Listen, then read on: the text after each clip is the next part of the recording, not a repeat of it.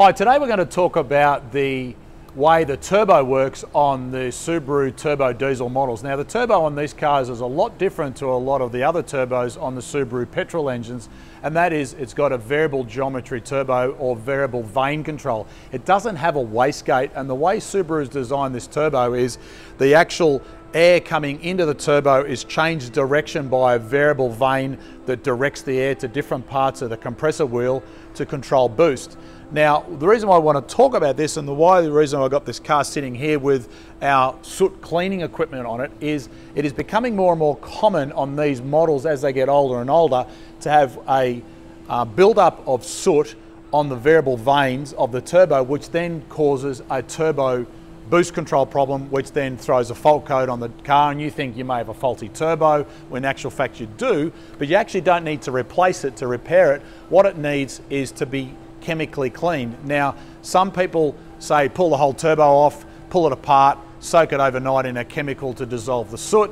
Our solution is a lot more thorough, and I believe it is a better solution because it's a holistic clean of the engine, which also then benefits in cleaning the turbo as well as the inlet manifold, the combustion chambers, the DPF, the diesel particulate filter, and then the rest of the exhaust system. So this particular car has come from down south, about an hour and a half away, 2 hours, with a variable vane problem on his turbo. He's been advised by another workshop that turbo needed to be replaced.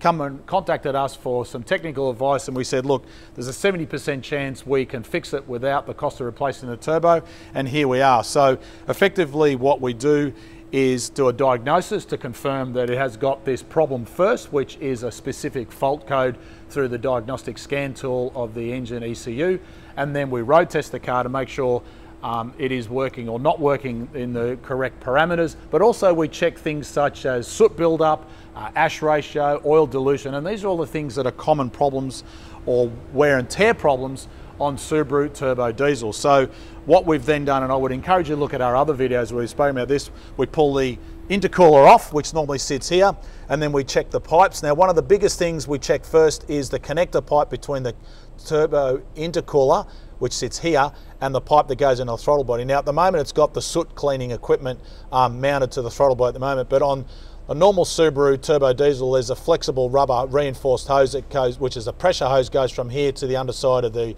intercooler, which is well known to fail.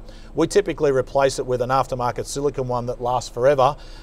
These problems then cause VGT turbo vane problems and DPF problems and stuff like that. So what we don't want to do is go and fix the problem and still have the cause of the problem not repaired.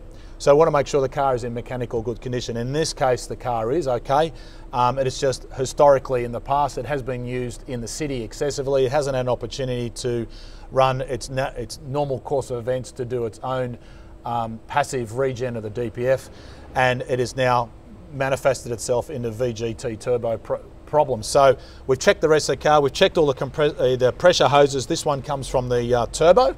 I'll get my camera in to get a little bit closer. This particular part is hard plastic, goes all the way down to the bottom of the turbo underneath the front of the engine, connects to this is the high pressure side coming from the turbo to the intercooler, goes through the intercooler, cooled down, goes through the flexible hose into the throttle body and then into the engine, and then out through the turbo, into the DPF and out the exhaust. So the good news is on this particular car, we have saved the customer the replacement cost of his turbo, but at the same time, we've improved the health of the diesel particulate filter at the same time because it had a high soot buildup, and the chemicals running through the engine have a cleaning effect inside the engine, which then as they progress through, they then clean all the rest of the parts out.